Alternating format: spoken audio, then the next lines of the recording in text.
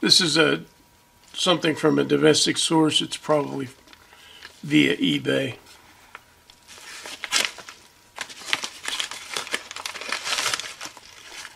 Oh, it's a variable area flow meter.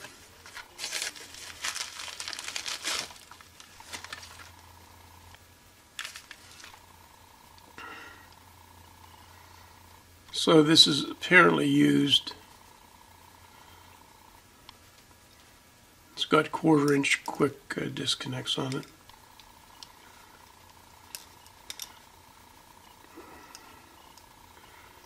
And it's calibrated from 0 to 20 standard cubic feet an hour. It's secured to the panel with these 2 nuts.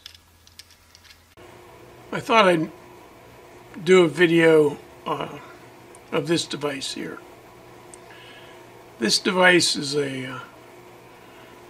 trademarked as a rotometer, although the trademark does not belong to Dwyer. The trademark itself belongs to a European company, but the industry seems to have settled on rotometer.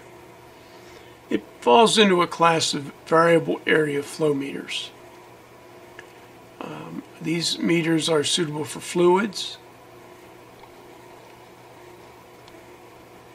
They consist of some sort of clear plastic or glass with a tapered hole. It's hard to see that it's tapered, but it's smaller down here than it is up here. From the bottom to the top, it increases in width, actually in diameter. The hole is made through this now plugged opening by either a reamer or it's formed around a mandrel. This particular flow meter is made by Dwyer. It's one of the less costly ones, and it measures air. And it's marked clearly standard cubic feet of air. So we know what a cubic feet is. We breathe air. Standard sets the temperature and pressure, which in English terms is 70 degrees Fahrenheit, or air pressure. In the tapered bore is some sort of a little pellet. I believe it to be round,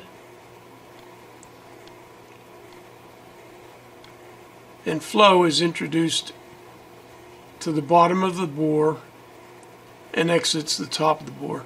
Here it enters and exits at right angle, but some flow meters are straight through.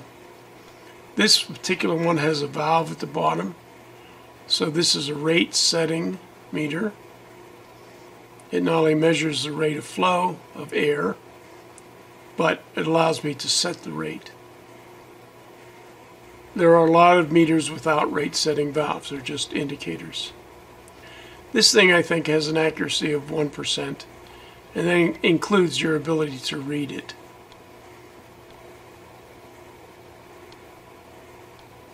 Standard cubic feet of air, 0. Well, 0 is clear down wherever the ball disappears to.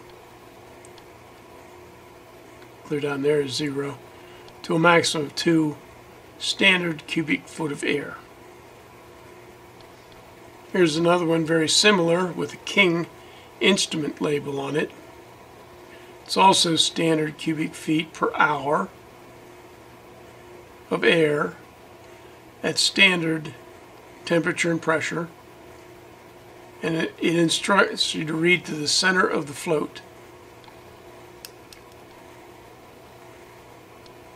Come on, there we go. So these are intended to be mounted vertically and more or less plumb in all directions. You can see comparison to the diameter of the float. It's just, this bore is just a little bit bigger than the float here. But here it's half again as big as the float. That's true here as well. There's just a tiny bit of taper. Again, this King Instruments one has a rate setting valve, and flow enters at the bottom, exits at the top, and we have the remnants of the hole that the mandrel or ring rule is installed in. I'm not sure if these weren't actually both manufactured by the same company. The scale length is about 2 inches.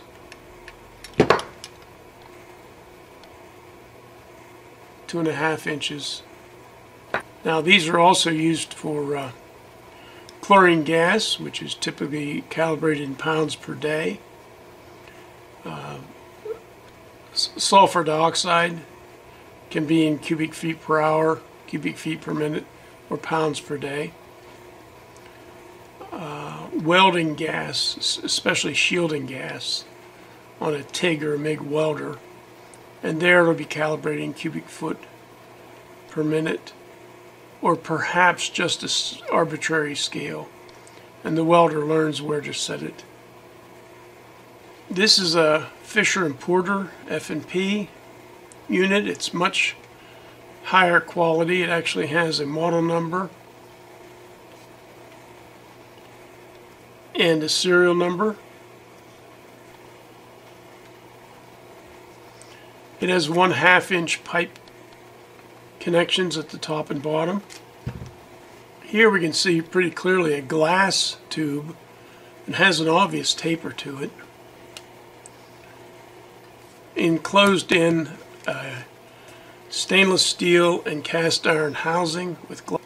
The tube has a serial number that matches the serial number on the unit. A10. The tube is marked A10. Spherical ball. You read the top of the ball in this one. That's 0 on the scale. The bottom isn't clear at the ball. The ball is clear at the bottom right now.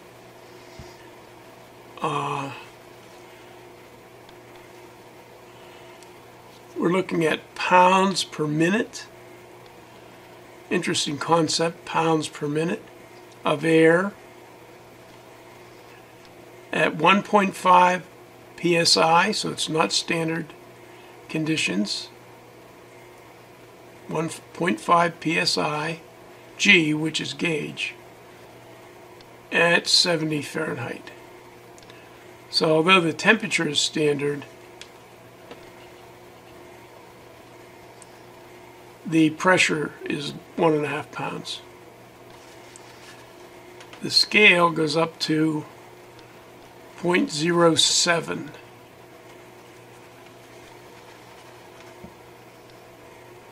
Let's see it. 0.1, 0.2. And you can see the diameter obviously increasing. Get the ball unstuck. There we go. You can see the diameter compared to the ball, considerably larger at the top than at the bottom. The scale length on this flow meter is probably 5 inches, 5.5 inches. This is a considerably larger Fisher & Porter. Has a scale length of probably 10 inches. The float, if you call it a float, the indicator is actually tubular, and it's stainless steel. I'll get a close-up of it here. Let's see, the float has some flanges on it, and you read it at the top flange. This is also a Fisher & Porter unit. It's calibrated in gallons per minute of a liquid with specific gravity of 1.05 and a viscosity of 1.8 centipoise. So it's a very specific set of measuring conditions. Again, the tube is serialized. We have 1/2-inch end connections,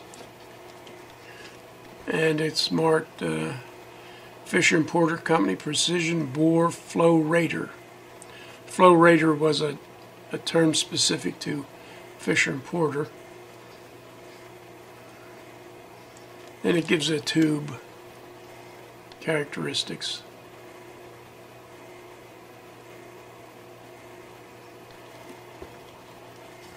This unit's very heavy.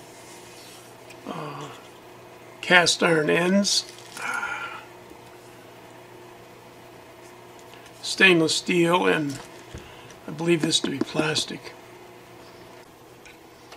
This is Wallace & Tiernan unit. You can see Wallace & Tiernan there. It's got a glass tube. It's got a plastic shield. The tube itself is not graduated. The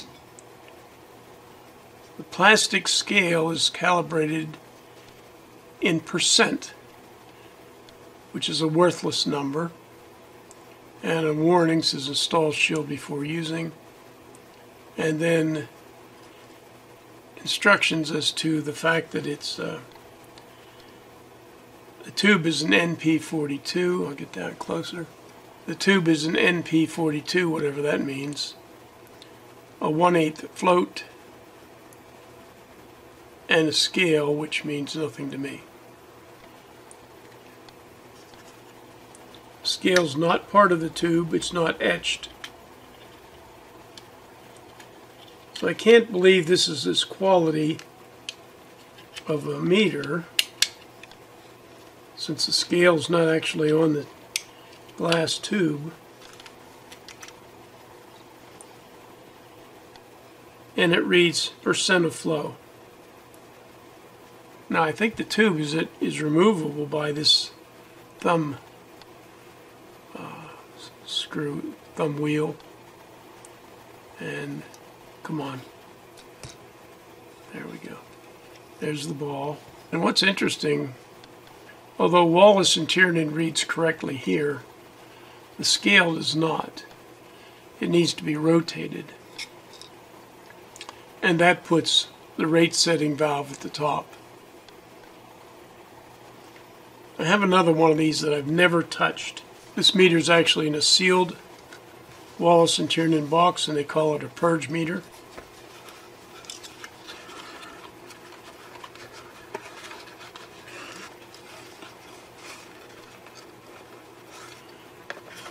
So I've taken it out of the box. You can see Wallace & Tiernan reads this way, but the device needs to be mounted this way so that the tube enlarges towards the top. I'm not certain whether this tube can be rotated. That's a possibility. Put the rate setting valve at the bottom. After all, we do have a thumb wheel here.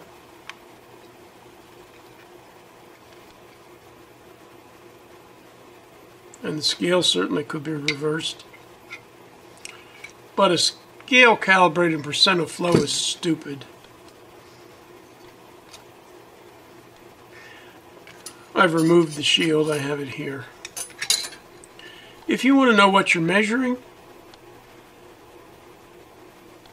you need to get behind the flow meter to find out that you're measuring full scale, 100%, 2.5 SCFH of a gas with a specific gravity of 1 and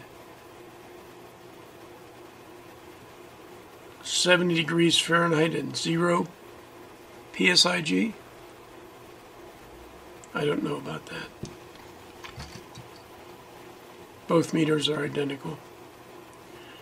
Putting this on the back of the gauge is ridiculous. Invariably, these are mounted on a panel or in a maze of piping. I do have a Brooks, a cute little fellow, but I can't seem to find it for this video. I also have a couple of much larger ones reading in tens of gallons per minute. I think they have a 3-foot scale. But they're too big to get on camera, and they're too heavy for me to carry around. So, but here we go. A series of variable area flow meters. No electricity required, just gravity.